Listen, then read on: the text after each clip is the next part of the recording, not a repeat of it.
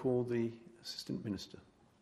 Thank you, Deputy Speaker. Well, I have spoken in this place many times about the need for us to hold ourselves accountable and to indeed set the standard. And so I do want to once again take the opportunity to acknowledge the critical work of the former Sex Discrimination Commissioner Kate Jenkins and her team at the Australian Human Rights Commission in helping to set us on this course. I also want to acknowledge all the staff in this place, the current and former staff who contributed their experiences to that report. I know that was not easy for many of those staff, but we are a better parliament because of your efforts, so thank you. I want to acknowledge the people in this place who have helped steer us to this point because, again, let's be honest, this isn't a workplace that embraces change easily. It is not a workplace that has done this really difficult work in the past. It has taken us far too long to get to this point, and I want to acknowledge the people who, in the just 2 years of our government being in power, have now got us to the point where we are introducing something that probably should have happened a very long time ago. So in particular, I pay tribute to my friend and colleague, the member for Newcastle, for her leadership, and of course to the Minister for Women, Katie Gallagher. Deputy Speaker, Labor, both in opposition and now in government, have been steadfast in our commitment to making this a safer workplace for all people. This is something that we need to see action on. For too long, this parliament hasn't met the standards the Australian people expect of us. And in fact, we're the place that sets the standards and rules for other workplaces, and yet we haven't managed to meet the standards that we have expected of those in the Australian community. And that is shameful for all of us, and it is something that collectively we must continue to set right.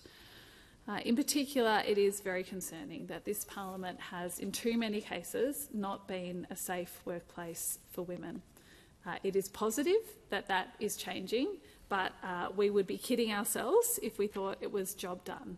This is a really important part of the puzzle, but it is still on all of us in this place, particularly those of us elected to this place, particularly those of us who employ staff in this place, to make sure that we are doing everything we can, everything that we have a responsibility for, to make this a safer workplace for all and particularly for women.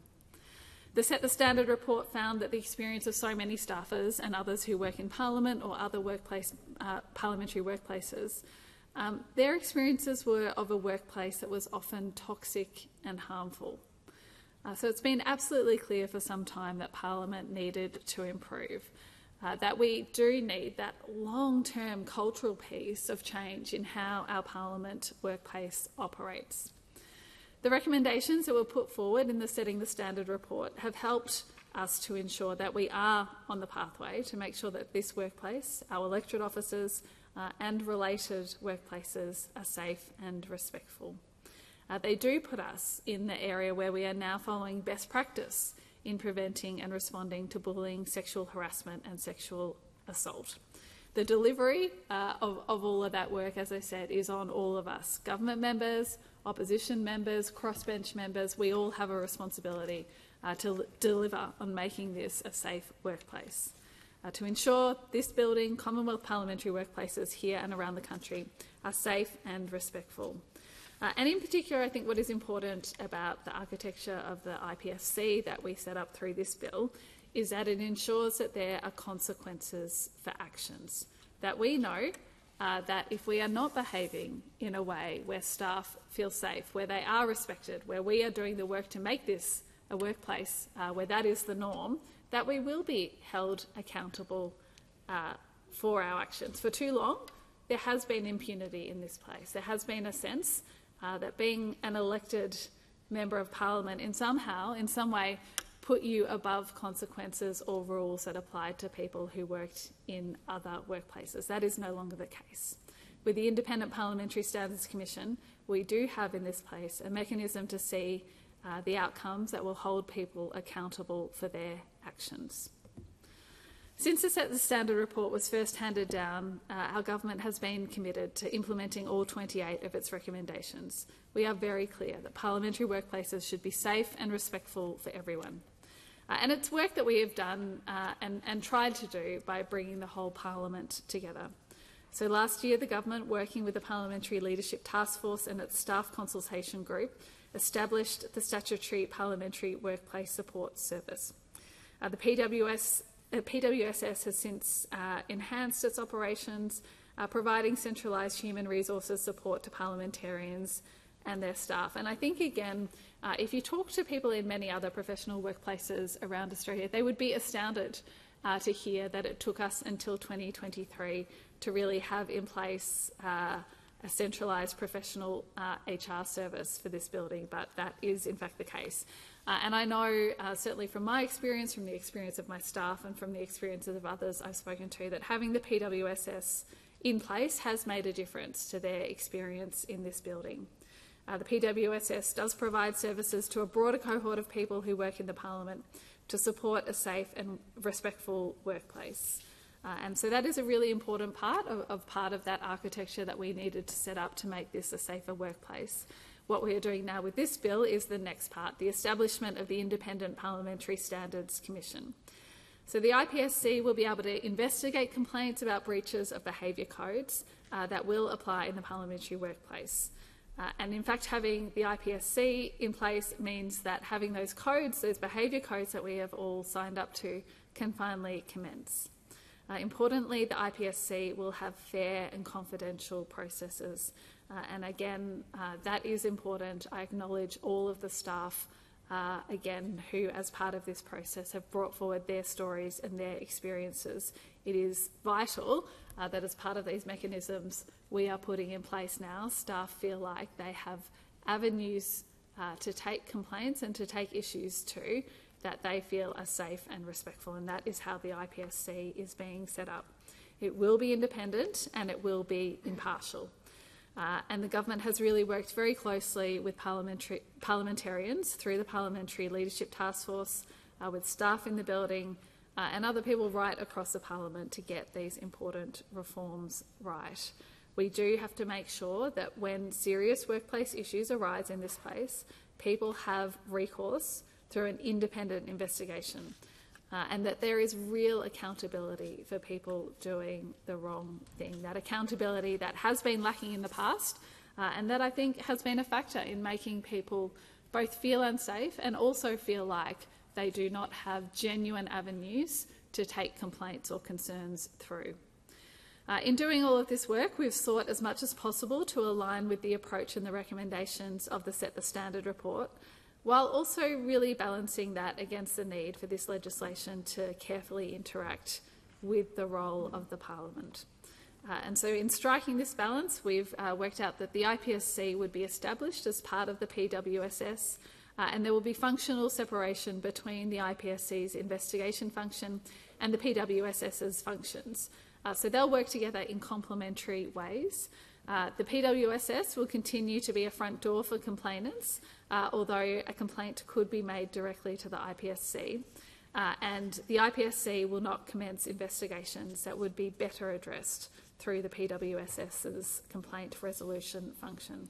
So again, we have tried to be very thoughtful about how both of these bodies are providing people who in this workplace with avenues to have issues addressed, and then at the end point, where necessary, there are also consequences for findings against people. And as I said, those consequences will be an important part of the architecture that we're setting up. Deputy Speaker, as an independent and impartial body, the IPSC will be well placed to undertake investigations and to determine whether misconduct has occurred.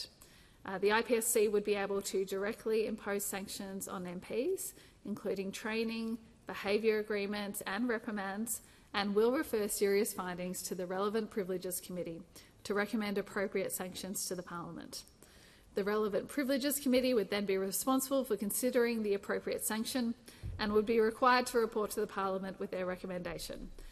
Importantly, this would require a public report, ensuring that the committee is accountable for their recommendation to the Parliament. And accountability, again, is part of what has been missing.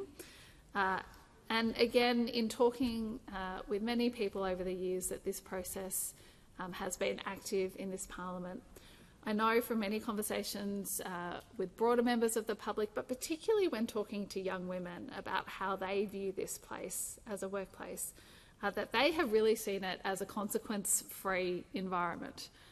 And obviously the concern for all of us in here is not just the concern that we should all hold that the Australian public aren't very impressed sometimes with how we conduct ourselves and how we treat this place as a workplace, but also that the message we are sending to young women is one that they're receiving of this not being a safe place for them to either want to work in or to enter as an MP. And that is something that it is on all of us to actively work to change. Passage of this legislation will help finalise the implementation of the recommendations from the Set the Standard report, helping to ensure that this workplace leads by example and is safer for all, for parliamentarians, for staff, all of those in the building. I absolutely acknowledge that Parliament House is a unique workplace, and in that uniqueness we want to attract the best and the brightest here. We don't want to be exclusive about it. We don't want to be saying you can only come if you can hack it. You can only come if you can work out our unique workplace to your advantage. We want to say this is a safe and respectful workplace for all people. And this is an important part of sending that message both to the Australian people and also to all of those who work in this building. We have a shared responsibility to make sure that people who work in this building and in other political offices are able to do their job in a safe way, and that they are confident that the systems and supports that should be in place to support them are there when and if they need them. We have taken the time to get this legislation right and as I said, to consult across the Parliament, and I do thank all the people, not just in the government but in the other parties and the opposition who have been involved in that consultation. I am sure that as a result of this legislation, we will get a better Parliament. We will get a Parliament that is more respectful.